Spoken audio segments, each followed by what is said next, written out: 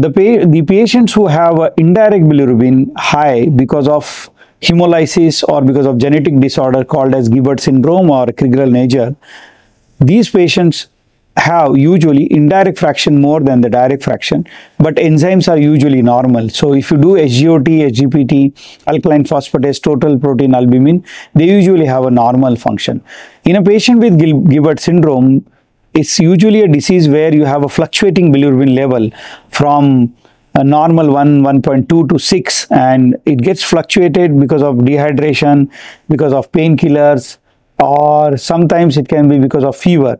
So you will never have a patient with Gilbert syndrome where the bilirubin is crossing more than 6. If it is crossing more than 6, we consider Crigler-Najjar as a differential diagnosis rather than Gilbert syndrome. And it's a benign cause. It's a very commonly found problem in day-to-day practice. We see many patients coming to us with the dietetic restriction, with stopping of proteins and fat and everything and so on, and then we do the test. We find that total bilirubin is high, indirect bilirubin is high, direct bilirubin is within normal range, all other parameters are normal.